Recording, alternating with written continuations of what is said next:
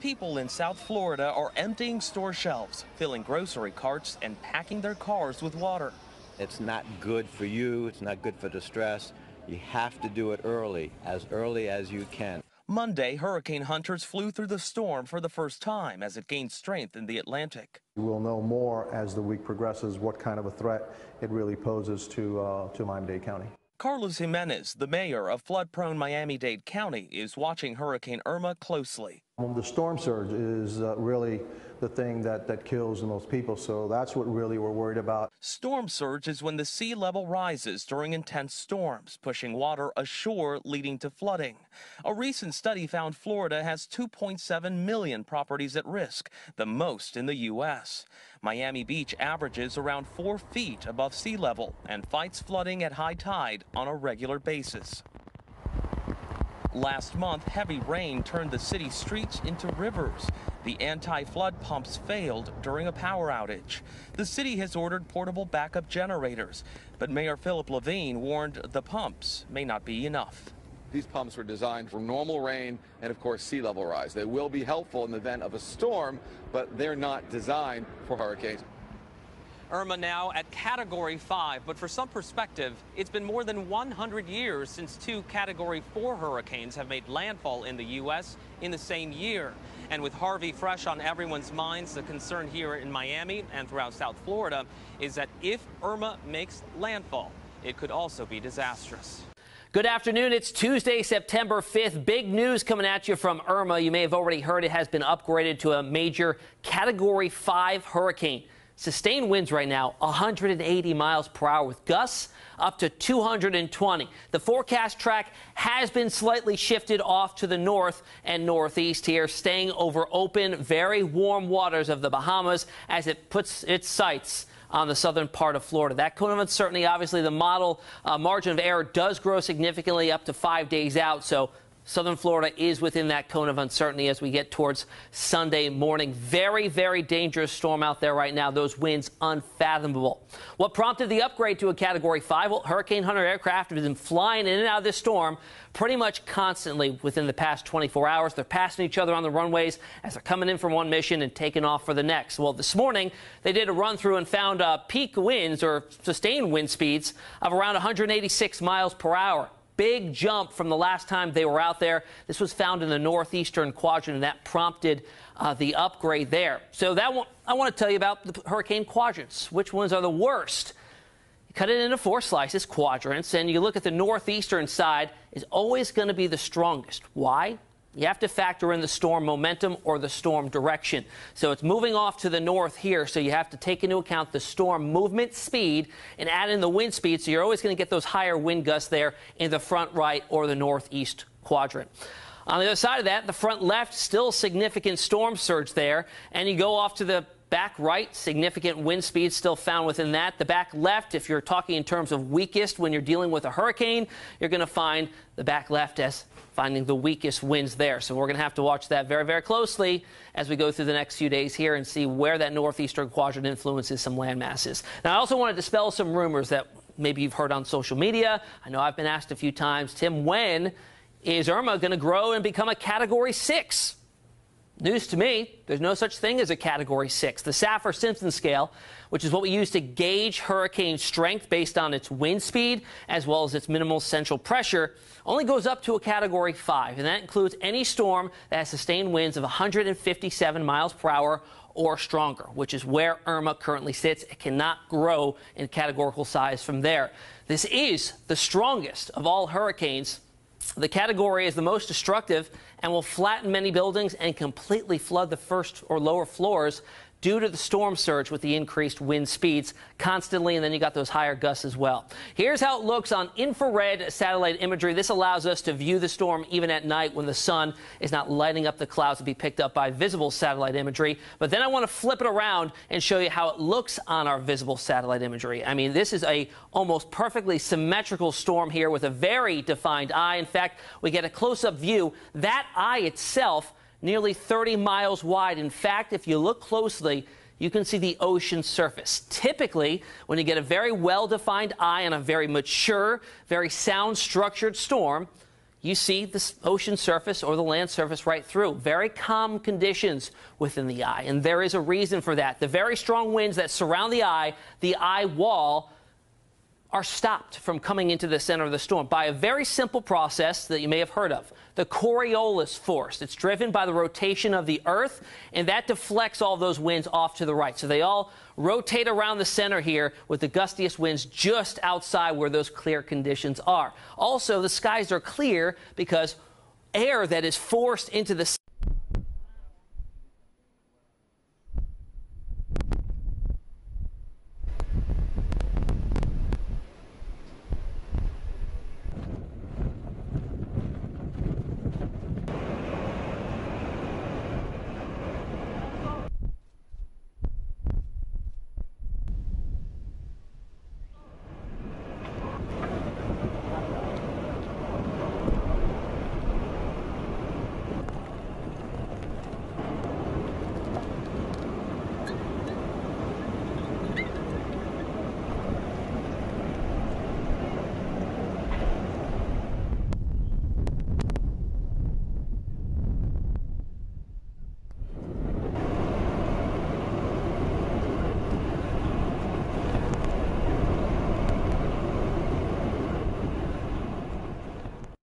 storm, 175-mile-per-hour sustained winds. At its peak, Katrina was 175. We haven't seen a storm of this strength in 10 years since Felix in 2007. Millions of Americans are looking ahead to another potential disaster. Hurricane Irma was just upgraded to a Category 5 storm. It now packs maximum sustained winds of 175 miles an hour. So wind speeds at 175 miles per hour, which is unbelievable. Gusts at 185. So a strong Category 5 hurricane as it approaches the Leeward Islands. That is an absolutely devastating and catastrophic hurricane for these islands. Hurricane warnings have been issued, and hopefully their plans are in place because a Category 5, that is pretty impressive. As Floridians prepare for the storm, many areas in the Caribbean are getting ready for a direct hit. Here's a look at Irma from space. Emergency officials say the storm could bring up to 10 inches of rain and 23-foot waves.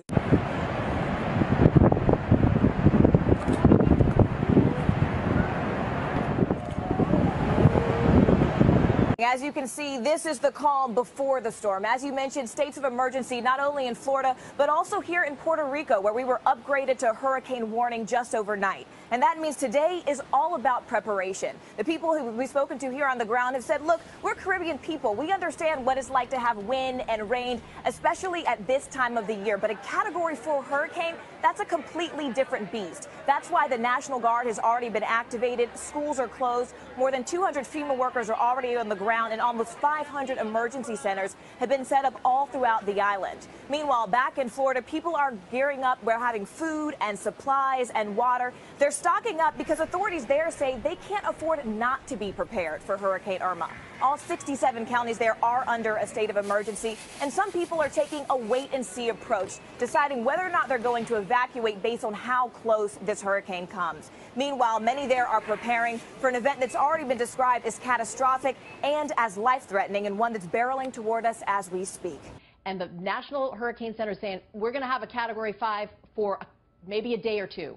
So watching this, the northern Leeward Islands, you're in trouble right now, unfortunately. We are dealing with a very strong, potentially dangerous storm moving your way. Then we watch Puerto Rico, Hispaniola, the Bahamas, Cuba, and there's the center of the storm. But I don't want people to pay attention to the center because there is the potential 5 days out that this moves south of that center or north of that center. But certainly right now, Florida Keys, South Florida, making your preparations now. Very warm water ahead of the storm. That's why the potential is there for it to maintain its Category 5 status for the next 24 to 48 hours. There's the computer models. Very good agreement until Friday. And then we start to see the trough that will potentially influence the storm coming from the north. And then we think making a right-hand turn. But again, we got to watch this because anything can happen 5 days out. I know Florida, you're in the crosshairs here. Gulf of Mexico, though, you need to be prepared. East Coast also needs to be prepared. One thing is for certain, Julie, this is a very dangerous storm that could potentially be deadly. So we need to make our preparations now. Florida's governor declared a state of emergency ahead of a potential impact. The storm could strike islands in the eastern Caribbean tonight before heading toward Puerto Rico and the Bahamas. Forecasters say Irma could turn north this weekend, heading for Florida or the Carolinas. Manuel Bojorquez is in Miami with the latest there. Manuel, good morning to you. Good morning. I'm standing in the Brickell neighborhood near downtown Miami. And during a storm last month, this area flooded after heavy rains. In fact, this is what it looked like here on August 1st. As Hurricane Irma may have its sights set on the U.S., people in Florida are preparing for the worst. It's really pretty dangerous outside, to be honest with you. Nobody should be out. Nobody. Well, I hope there aren't too many people in the path. You don't want to be in that path. That's a path you don't want to be in, and we tried to warn everybody. And for the most part, they've left, but that's a bad path to be in.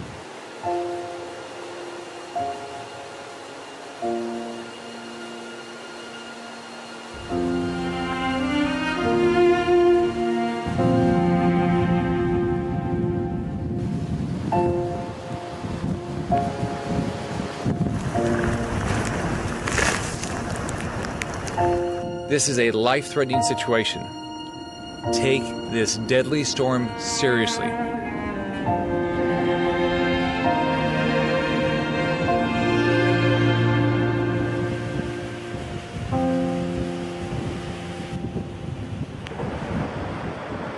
Overnight, the moment Florida had braced for. Irma hit land and the Sunshine State went dark.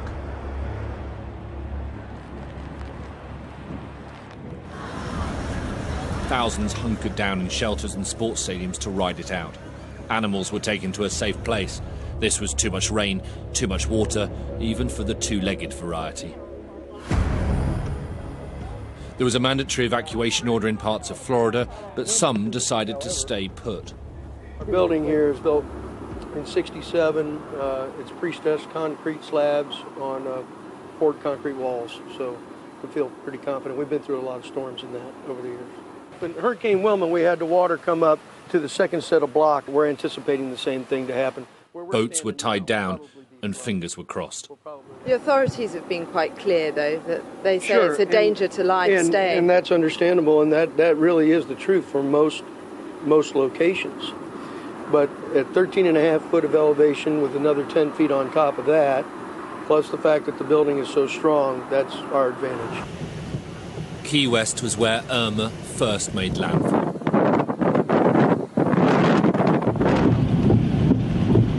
Even sturdy historic monuments like the Castillo de San Marcos in San Agustin couldn't escape Mother Nature.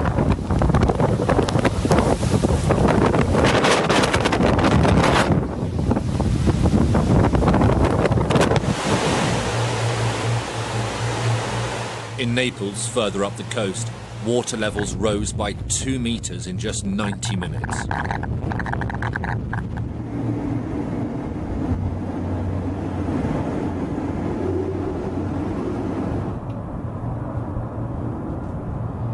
Fort Myers was next in its path.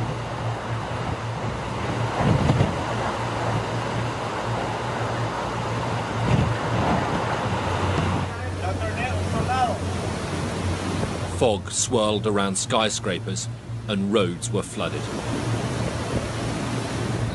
This is the situation right now. Around Brickell Bay, the water from the bay has started to go inside the buildings, the lobby of the buildings. But it's really pretty dangerous outside, to be honest with you. Nobody should be out. Nobody. In Tampa, as in much of Florida, the streets were deserted. Water was sucked out of the harbour by the storm, a misleading prelude for what was about to come. The authorities were worried about a storm surge. I've never seen nothing like this. I think we're pretty prepared for it. Our house is all boarded up and everything. Just about the wind mostly and trees coming down. We're up in activation level C, so I'm not really worried about the water up there, but just the wind and trees. We were just a little curious to see what the water level was like and how things were down here. and get outside before we have to hunker down. Yeah. By the time it reached the city, the hurricane had lost some of its power, but none of its fearsome reputation. Irma made landfall on the southern shores of Florida early on Sunday evening. As it approached the state, it increased in strength and changed direction. Miami was spared a direct hit. The Florida Keys were hit hard, though, with winds of 130 miles per hour. As she progressed, she gradually downgraded to a Category 1 storm with winds of 75 miles per hour as it moves along Florida's west coast. By the morning, the centre of the storm was about 60 miles north of Tampa, moving north towards Georgia and weakening into a tropical storm. Before Florida, Cuba took a battering. It proved to be a cruel few hours for the island. Not only did Irma change track to smash into the northern coast, she also suddenly gained strength as well. 170 mile per hour winds and heavy rain caused havoc.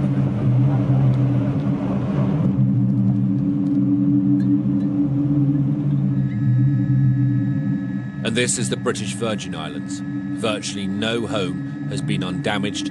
Infrastructure has been ripped apart. People of the British Virgin Islands, this is Governor Gus Jasper. I come to you with a heavy heart after experiencing and observing the extent of devastation caused by Hurricane Irma. After consultation with the Premier, I have declared a state of emergency for the territory. It's like a war zone there. The houses have gone, it's flattened. People are just wandering around carrying whatever they've got in their hands. It's truly horrendous. One eyewitness has described the BVI as ground zero.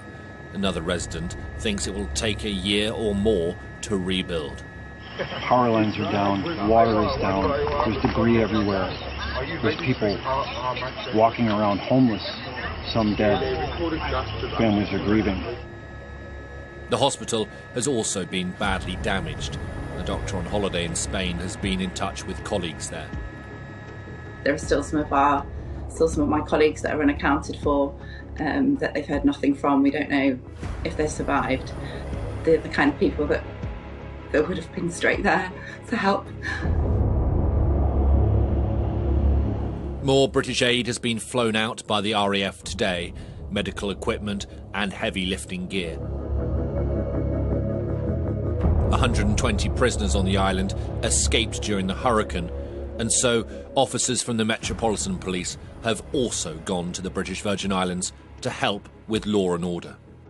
The scale of the devastation is unprecedented. So, of course, people are experiencing great hardship, and our job right now is to make sure that we can alleviate that hardship through the response on the ground, getting food, water, hygiene, shelter to people that desperately need it. And we are doing that, but obviously the need is great, and we're constantly replenishing supplies. On the island of Saint Martin, troops now patrol the streets of the territory. This was one of the worst hit. 2 people were killed here and more than 40 injured. The island is jointly administered by the French and the Dutch. This footage was filmed by Marines from the Netherlands military. There are now 200 extra troops on the island, helping to deliver aid and restore order amid reports of looting. A few hundred people have also been evacuated to Guadeloupe, including Johanna Cardona, who gave birth the day after the hurricane struck. I was in the house during the storm. It was horrible. The house fell apart. Now it's war in St. Martin for food, water. There's no electricity, no air, nothing. The Bahamas is counting its blessings. The storm hit, but it was a glancing blow, and it has emerged largely unscathed. The holiday nation has been spared the ordeal that befell its Caribbean neighbours. They prayed for mercy, and those prayers were answered. This is what it did to the Turks and Caicos Islands, though. Was 9:30. I wasn't inside, and the breeze stopped blowing. carry all the roof, everything gone. I was inside, but I see too risky for me. Like about 10 o'clock, I got to run, and I fall down, all my hand bruised up, and I lost everything. That's the roof head, that's the roof, everything gone. Clothes, everything. Everything gone.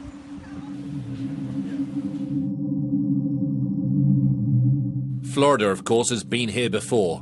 At this hour, we're issuing a hurricane warning for the southeast coast of Florida, extending from Vero Beach southward through the Florida Keys. Hurricane Andrew devastated Miami County in 1992, killing more than 60 people and destroying 125,000 homes. On the left, this is what Andrew looked like 25 years ago. Irma is the storm on the right. It dwarfs it. This was the scene in Tampa as it woke up at the beginning of a new week. People are starting to return home cautiously. One of the first tasks will be to restore power. 5.7 million homes across Florida are without electricity. We are still, of course, worried about the storm surge and the heavy rain that will be associated with what is left of Irma. So that the next drop down from a Category 1 would be to a tropical storm, and those are bad enough. Then a tropical depression. And we're looking at it going into the mountainous areas of Georgia, South Carolina, Alabama, and on into Tennessee. It'll be dropping about 4 or 5 inches of rain, and when you drop that kind of rain in a mountainous area, flash flooding, of course, is a problem. We are also forecasting winds upwards of 50 miles per hour, so you can expect some wind damage, shingles coming off roofs, things like that.